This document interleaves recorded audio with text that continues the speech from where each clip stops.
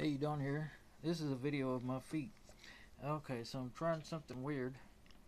I've got this camera stuck in another cassette case and strapped with rubber bands to my lamp.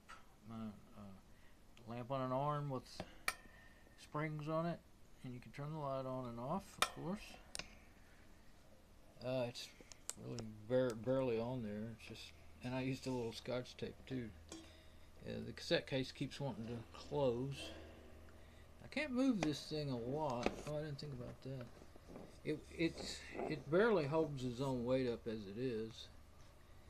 But if you wanted to make a video with light on the subject, of course that doesn't need it there, obviously. You could maybe make it work, but these springs are not. Just for a phone in a cassette case, it made it just won't really set there. Normally it'll set about right there.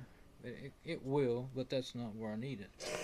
It's mounted to the back of my desk, and in order to really get it out here, these springs I think used to be a little tighter. Oh, you can tighten that up a little. Oh, it's tightened up to where it'd break it if I try to tighten it anymore.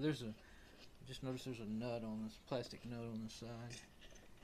You can tighten, but as tight as it can be. But normally I would leave it up here kind of like that, and then just shine the light at what I'm working on. I wonder if I could put a camera on there. So